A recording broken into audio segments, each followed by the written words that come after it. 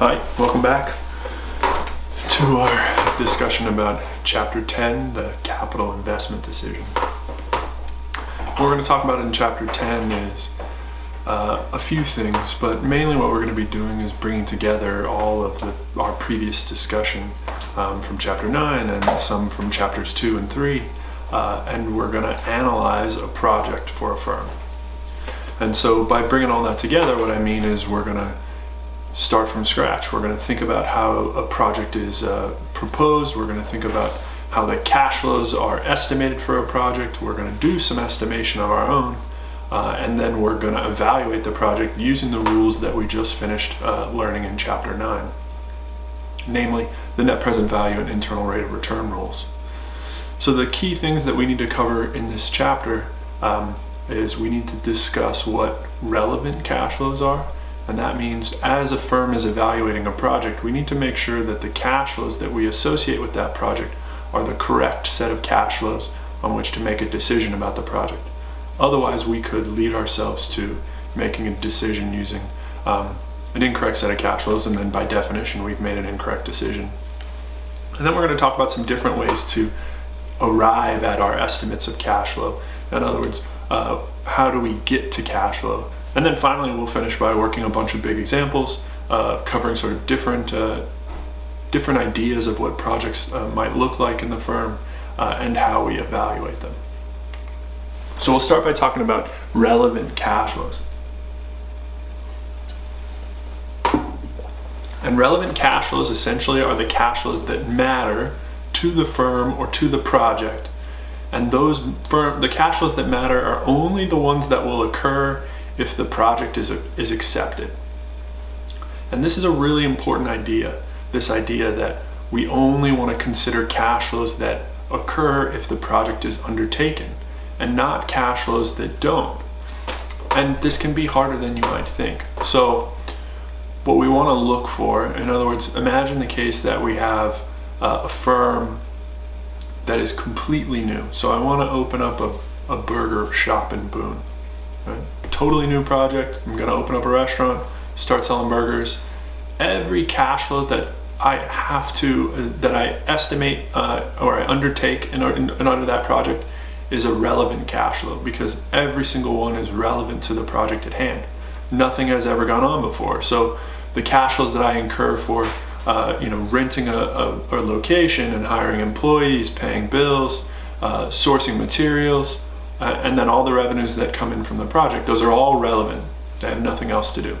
On the other hand, if I'm going to open up a second burger shop, after my first restaurant has really done well, I'm going to open up a second location.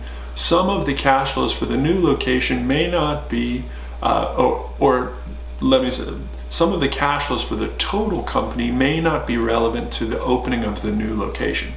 For instance, I might use an accounting team that I already use for my first restaurant to do the accounting for my second restaurant.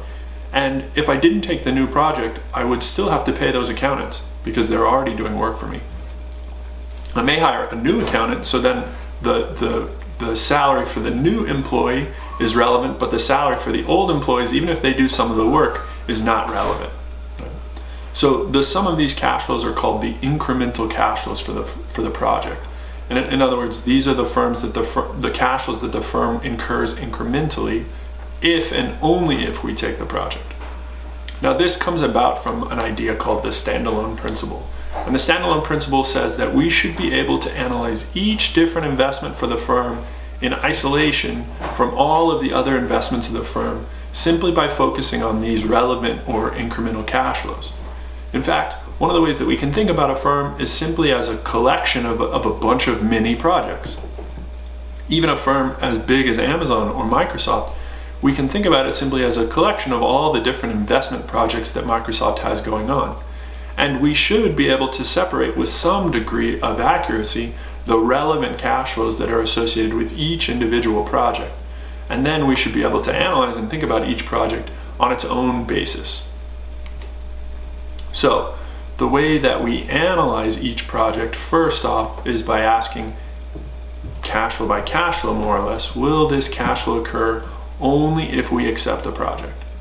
And if the answer is yes, we take it. It's an incremental cash flow. If the answer is no, we don't include it in our analysis. It's like the accounting team at my burger shop. These salaries are going to need to be paid anyway, and if I have to pay them anyway, they aren't relevant to the project at hand. And if the answer is some part of it, then we include the part that occurs because of the project, and we don't include the part that occurs because it occurs for the rest of the firm already. So another way to think about this is, imagine that we're operating our bicycle shop. Right? I'm manufacturing bicycles, I've got a plant running, I've got machinery, I got 2 shifts of employees coming in early in the morning and 1 coming in the afternoon, and they're working 8-hour shifts, so we're making lots of bicycles at our machines, and we are trying to evaluate an investment project that will require us to produce a new type of bicycle. And because that new type of bicycle is going to require all the machinery that we're using before, we're not going to be able to build those bikes at the same time as the current shifts that we're running. We're going to have to start up a 3rd shift. So I'm going to have to work a 3rd 8-hour shift overnight, and during that 8-hour shift, we'll retask all the machines to make this new type of bicycle. Right? What we need to think about here is which cash flows of this new proposed investment are only going to occur if we take the project. So let's just think about the costs for a minute. The costs of operating my machine plant right now, well, I've got to pay rent. Let's say I'm paying rent on the warehouse space. I've got maintenance costs on my machinery. I've got labor costs on my 2 shifts of employees. I've got electricity, other utility costs, right, for keeping my plant open. I've got accounting costs because I've got an accounting team that's working to do all that. Now, analyzing which of those costs are going to be relevant to a new project. So here's my new project. I'm going to open up a 3rd shift. Because it's a 3rd shift, I can't use my current employees. So my new employees, the cash flow, the labor cost of my new employees is going to be a relevant cost because these are new employees and I'm only going to have to pay them if I actually undertake the project. Right? Remember, again, we're just at analysis stage yet. Nothing has happened. So all of this is only if we take the project will this occur. That's labor costs on my new employees. Utilities. Well, now some of my utility bill, 2/3 of it in fact, because I'm already running 2 8-hour shifts, 2/3 of my utility bill, if I pick up a 3rd shift, will already occur no matter whether I take the project or not. I already have to pay electricity and internet and water, etc. All of those utility costs, they have to be paid. So the only relevant part of my utility bill is going to be this new portion of the utility bill that is directly attributable to having a 3rd shift open. So I've got to have my lights on for another 8 hours, water, internet, all that stuff. Well, actually not internet, right? Because we don't pay internet by part, we pay it by month. So the internet bill is not relevant at all. I couldn't assign any of that cost to the new project, but I could assign 1/3 of my new light bill, 1/3 of my new water bill, and new employees, all as relevant costs. Accounting team, I probably can't, unless it requires me to hire a new accounting person, and then I could attribute that part of the accounting salary base to my new project. My accounting team is probably stable here. They are just going to account for, in a new project line, that's not an enormous amount of work. You just add another couple Excel sheets to your normal accounting team. So you probably can't assign any of your accounting labor to the project. I can't assign any of my rent to the project because I pay rent on the building whether I use that building during the overnight shift or not. So the rent is not a relevant cash flow for this new project, not in the way we want. My machinery cost, my depreciation, I could include some of that machinery cost, my maintenance cost, my depreciation. Again, because I'm now using it for an additional 33%, I could attribute some of those costs to my new project if I take it. But the rest of it, in other words, I can't attribute all the depreciation, I can't attribute all of the maintenance costs, because some of that is going to go on if I don't take the project. So these are the questions we have to think about when we're analyzing a new project. And again, this is only if we're analyzing a new project for an already existing firm. We have to make sure that the cash flows we assign to the new project are relevant and incremental to that project only.